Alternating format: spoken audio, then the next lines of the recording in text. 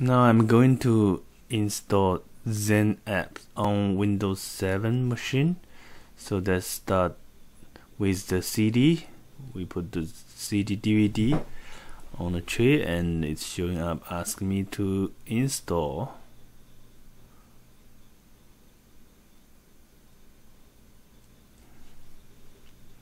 Okay, ask me which option you want to deliver application to end user anywhere. So I'm going to install this. Deliver agent for Windows desktop. Install agent to deliver application and desktop. So we pick up this one.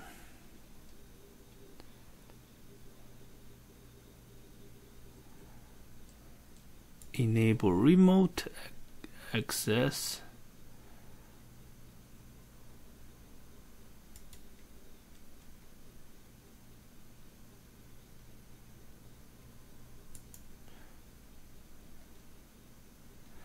Graphic process for 3D rendering. So I don't have a 3D rendering graphic card. Going to Citrix receiver. This one is the client software basically. Okay, I can install this. Okay, let's put our delivery controllers. So you need to have a delivery controllers. In our previous video we have installed that delivery controllers in another server. So let's put the server name in.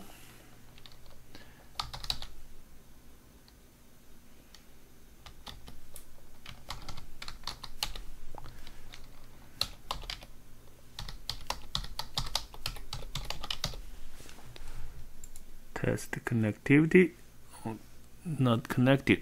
Just 1 second. Test it again. Okay, it's going to okay now. So add optimizer personal vdisk. Enable personal vdisk from folder deliver agent. Okay, let's enable this. Use a real-time audio for audio.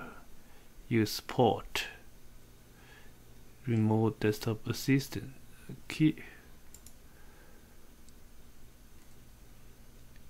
So the default port are listed below control. This one is for control.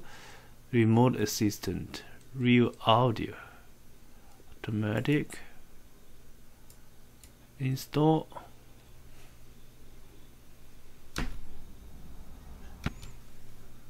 Okay, it's completed. Ask for restart the machine. We'll do a restart. Now this Windows 7 has been restarted. So let's go back to our server. This is a Citrix Studio server. This one has the delivery control role installed. So I'm going to add another category. So Windows desktop and OS remote PC. Use remote access to their physical desktop. Okay.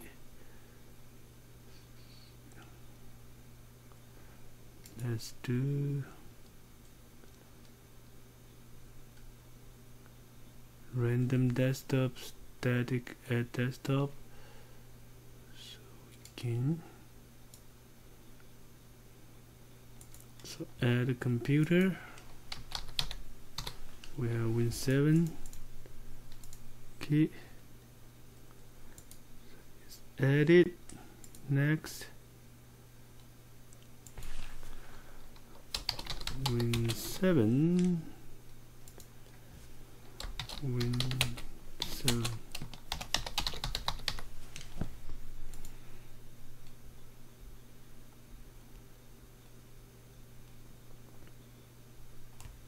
Okay, we have Win 7 category. I'm going to try to publish one application to our user. So going to no delivery group next.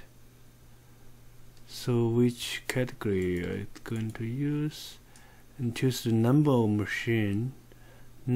Choose the number of machine for this delivery group. One machine. Let's deliver application. Add the user. I have a group called XenApp Canada group. Okay, application. So it's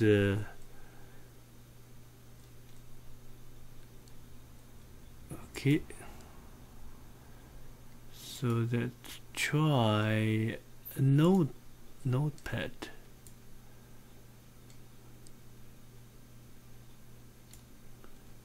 Okay, next.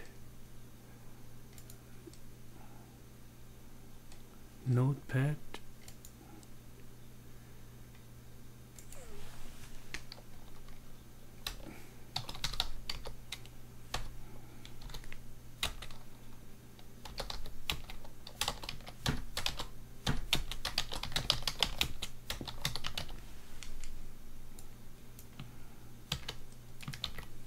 Okay, finish.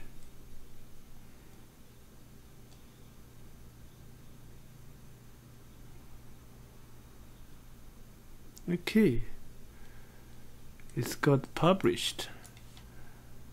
So what I'm going to try to see if I can log in to that application. So I'm going to log in to see I can launch that one.